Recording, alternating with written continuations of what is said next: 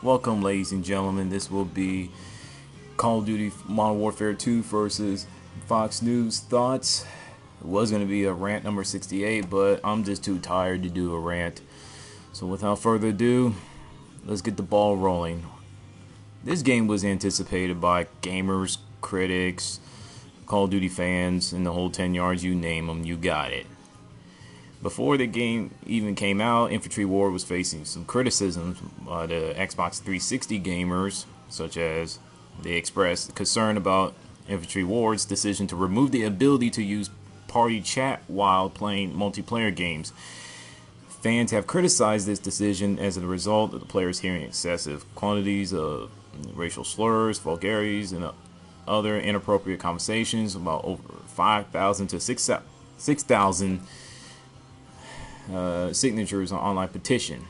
As for the PC gamers of Modern Warfare 2, well, they are very irate with them as of right now. They still are. For the deficiency of dedicated servers, lack of console commands, lack of support for matches larger than 18 players, and the inability to vote towards kicking or banning cheating players immediately. As a result of all that, they have over 200,000 signatures online petitioning. So, and Infantry Warrior had to face, that fight against grenade spamming video, which is a gay slur, with Philadelphia Phillies pitcher Colt Hamels, which is supposed to be a joke. As the game came out, which is 4 or 5 days ago, everyone's loving it and they enjoying it, and that's all it matters, right? Right? Well, most of them. Some of them, like the news industry, want to get oversensitive, including Great Britain's House of Commons.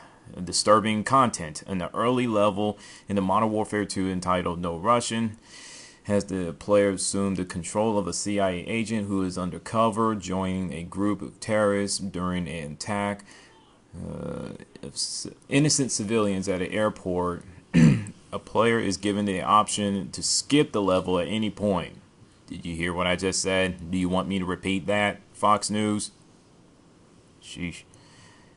X-Play on G4 TV has described the level as the present in the game, not for added shock value, but rather as an important catalyst to the overall plot of the game. The game was discussed briefly in Britain's House of Commons after the issue was brought to the attention of MP Keith Vaz, a longtime opponent of violence in video games.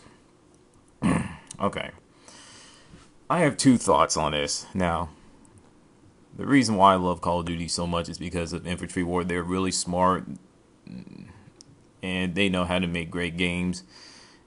They know how to keep gamers entertained, and Modern Warfare 2 is the perfect example. Granted, I hadn't played the game yet, but once I rent the game, I'm going to enjoy it, and that's all that counts for me. I'm gonna get my money's worth.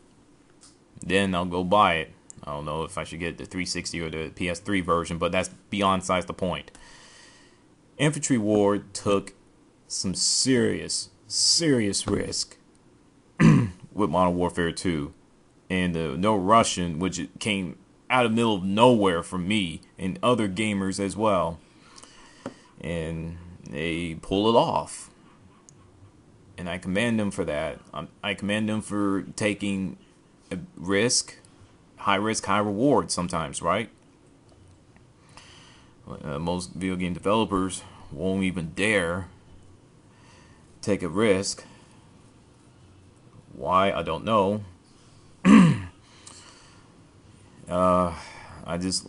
They just made great games, and like I said, Call of Duty 2, Call of Duty 4 Modern Warfare is the perfect example. And now, like I said, Modern Warfare 2. Sorry for leaving that game out. So,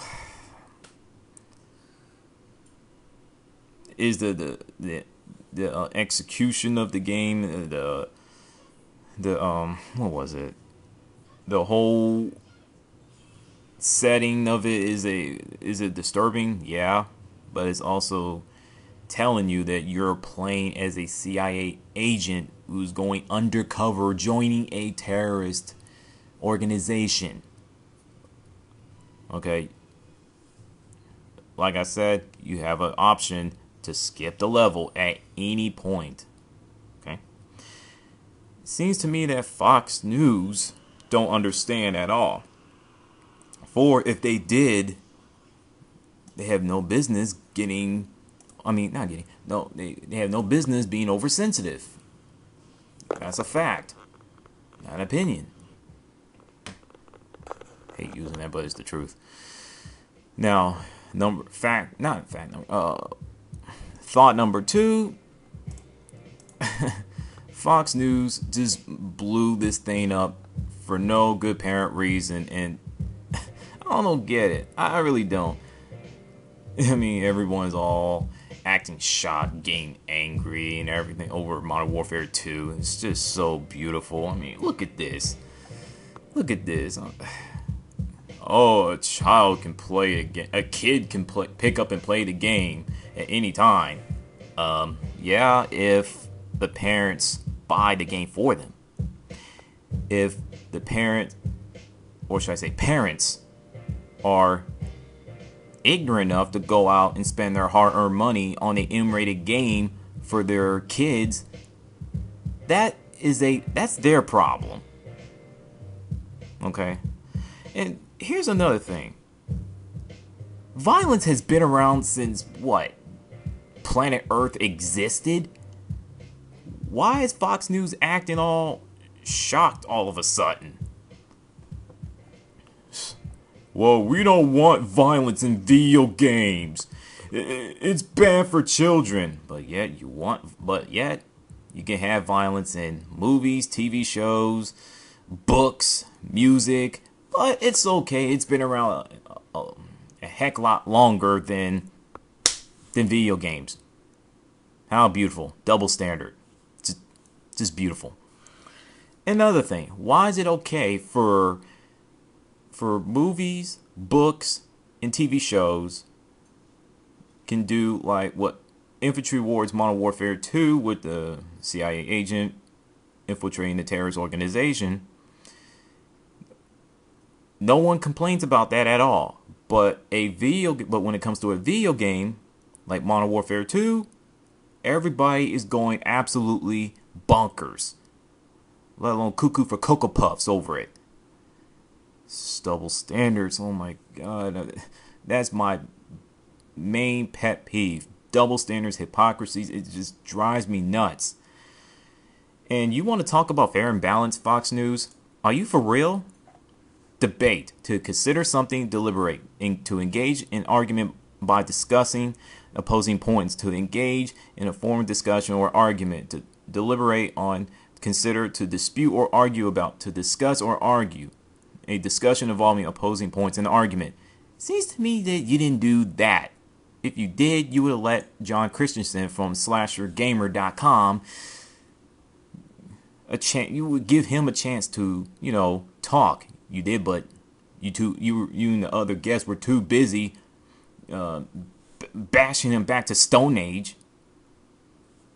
Oh my goodness, Fox News, what are you doing? Fair and balanced. We report, you decide. Okay. On that report, on Modern Warfare 2, I think it was full of hot air. It was crap, garbage, pathetic, and just downright disgusting. You understand me? I wish news industry would stop reporting on games. I really do. Because every time they do it, they go absolutely bonkers. They go absolutely bonkers. And they don't think straight. They say, oh, this game is violent. Why the kids are playing it? Here's a key point. News industry includes you, Fox News. It's M-rated game. Why is a child even touching the game in the first place? Oh, wow. My final thought, before I get on out of here. Infantry Ward, do your thing. Keep making great games. Don't let anyone tell you. And Fox News, report something that matters. Well, don't you have plans to get President Obama impeached and bring in Sarah Palin in the White House or something? Got better things to do than going after video games? Yeah, go do that. And with that, I'm out.